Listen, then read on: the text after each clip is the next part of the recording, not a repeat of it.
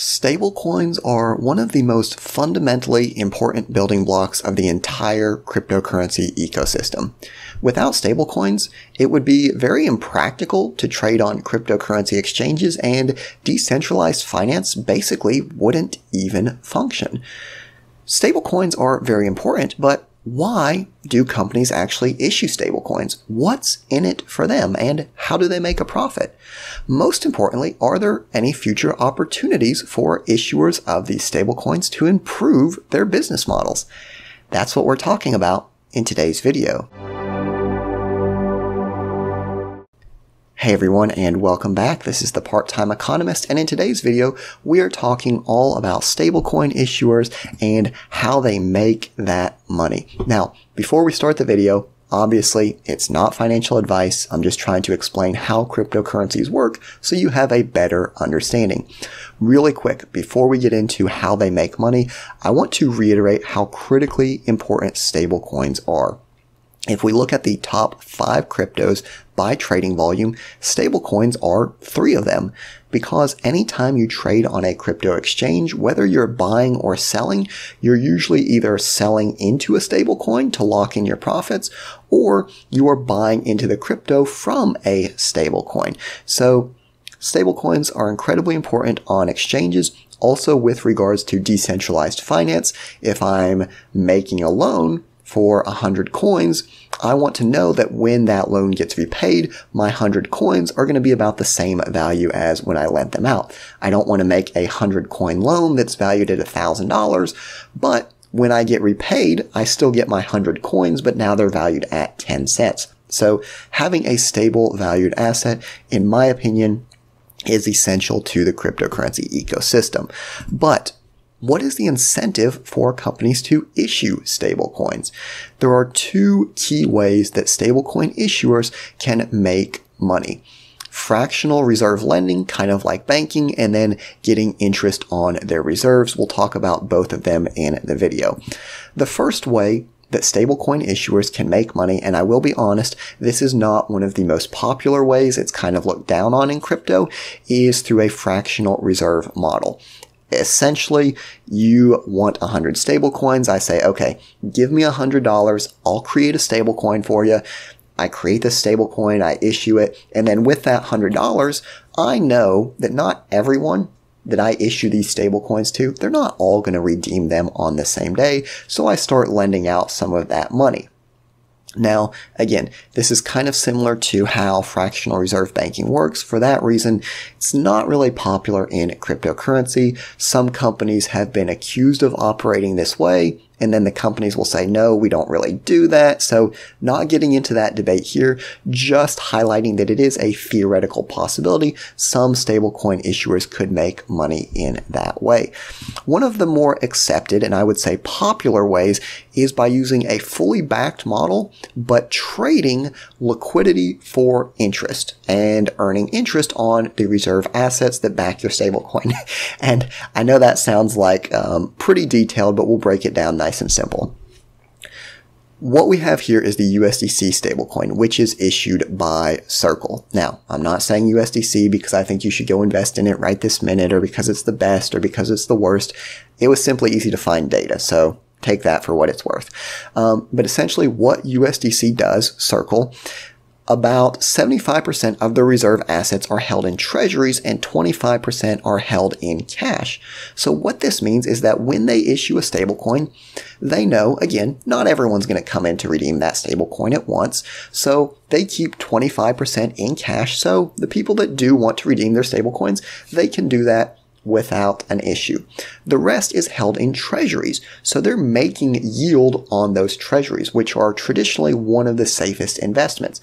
If more people need to redeem, they simply sell those treasuries for cash and then redeem them for the customers. So we can actually see here, and this is really cool, this is why I chose the example of Circle, USDC, because they actually show you what individual treasury securities they own. And you can see here a treasury bill or note or bond is denoted by a specific CUSIP. This report is from August, I think. So some of the assets that they have on here have been expired. They've already been redeemed. But what we can actually do is we can take one of these QSIPs and we can plug it into any brokerage firm, and we can actually get a yield on these treasury assets. And this is where I want to show you how stablecoin issuers make their money and actually give you a dollar amount for that. We can see here that Circle USDC had about 43.5 billion invested into treasuries. Now, keep in mind, we know that some of those are expiring. They had a long list of different treasuries. So not every specific treasury is going to be the exact same rate. That being said, they will be very similar because they're all short-term treasuries, right? Same issuer, so about the same interest rate. If we take that 43.5 billion times a 3.2% interest rate, we get about $139 million per year that they're earning simply from creating these stable coins. And I actually put the calculation on screen because I do not trust myself to do math. So there is the calculation to confirm. But lots of companies make lots of money, right? The thing that's so interesting about stablecoin issuers is that it is very close to a riskless business model. Now, I'm not saying that it is riskless. I'm saying that compared to other enterprises, there is considerably less risk, and I'll explain why. You're not really putting any upfront capital. Essentially, what you're doing is you're saying, hey, you want a stablecoin? I can make a stablecoin for you. So we demand payment equal to the stablecoin value. I'm not going to create a token and issue it till you pay me for it. So you give me $1,000. I say, okay, I'm creating 1,000 stablecoins. Now, at this point, I've issued 1,000 stablecoins. I have $1,000. My only obligation is to redeem those coins for $1 at any time. I can do that without losing any money, right? Now, that so far is pretty low risk. But what I actually do from there, I say, you know what?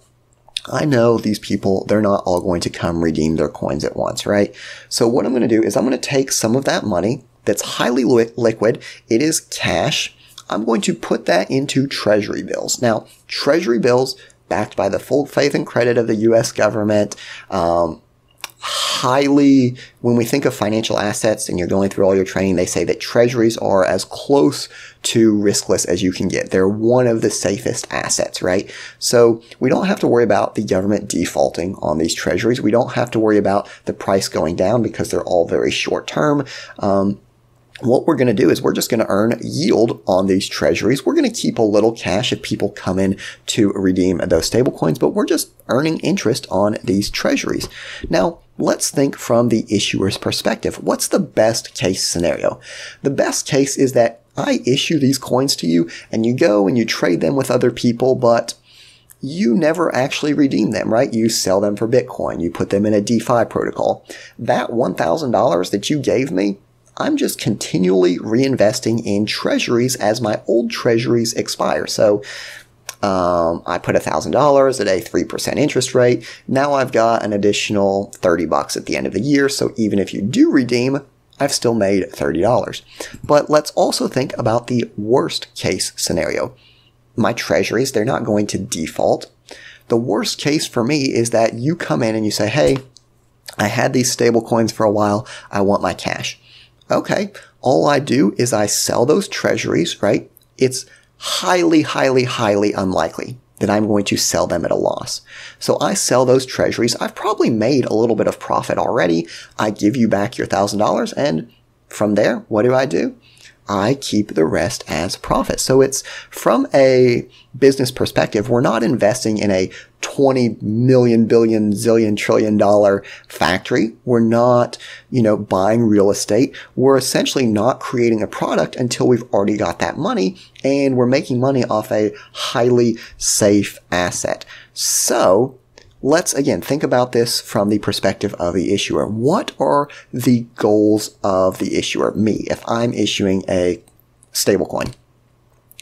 The interest rate on treasuries, again, is going to be essentially the same, right? They're all treasury bills. They're all short-term debt securities backed by the U.S. government. I can't really increase my interest rate that much, but what I can do is get more volume. So I don't want to issue 1,000 stablecoins, right? Because then I get one treasury bill and like $30. I want to issue 1 million stablecoins, 1 billion stablecoins, because I can scale this very easily. Now, I maximize the issuance of coin by getting more people to trust in my cryptocurrency, to want my stablecoin over my competitors. The rate, again, remains the same, but the profit in dollar terms increases. Now, this is something that's very interesting because I want more people to use my stablecoin. It's a business that scales very easily. So how can I compete for customers? Well, I can prove myself to be the most trustworthy stablecoin. I can release my reports more often. I can comply with the government. I can try and say, hey, I'm the most stable stablecoin. You should trust me, right? Something that could also be a possibility, and I haven't really seen any cryptocurrencies doing this just yet. But if I'm earning that 3.32% interest rate, what if I pushed a little bit of that back to the holders of my cryptocurrency? And I said, you know what? We are the only stablecoin that you earn interest on your stablecoin. This actually wouldn't be too far-fetched. We kind of see this already with checkable money markets. These are money market funds that will invest in treasuries, and essentially what you can do is you can write a check against your own money market fund. So think about this as a possibility for the future. I'm issuing 100 million stablecoins, and every single dollar that I issue, I'm putting that into my treasuries, 3.2% interest rate. I'm getting $3.2 million per year. Now, flip this around. Let's suppose that if I offered customers a 1% kickback, I said, you know what? I'm earning 3.2% on these treasuries. What I'm going to do is, just for holding this stablecoin and choosing me over my competitors, I'm going to give you a 1% interest rate on your stablecoin. If you have one stablecoin or 100 stablecoins, at the end of the year, you get an additional stablecoin, right? Think how many more people would migrate to that stablecoin, right? So now we've got 200 million stablecoins issued. Even at the lower 2.2% interest rate, we're making $4.4 million. So I find that very interesting. Not saying that companies should do it or that they're going to do it. There's, you get into that area, well, now maybe it's a security, but from a theoretical perspective, I could see something like this trying to happen. I've not seen it yet. Now, there is a couple years ago, I don't know what happened to it. I don't know where it went, but there was something, the DAI stablecoin, there was kind of a wrapped version of that called Chai, which automatically earned interest for you, but you could redeem it for the underlying dollar DAI stablecoin at any time. Again, like I said, I don't know where it went. It was a decentralized versus a centralized stablecoin. So the only reason I'm mentioning that is just to say it's not something that's out of theoretical possibility. Some company could try and do this. So, as always, thanks for watching. Just did want to recap. Stablecoins are important. The issuers earn from issuing, and they earn more the more that they issue. So moving forward, they're going to try and gain market share. They could do this in a couple ways, by being the most trustworthy, but also perhaps in the future by trying to give customers a little bit of a kickback for using their specific coin. But as always, I'd like to thank you for watching. I hope you found the video useful, and I'll see you next time.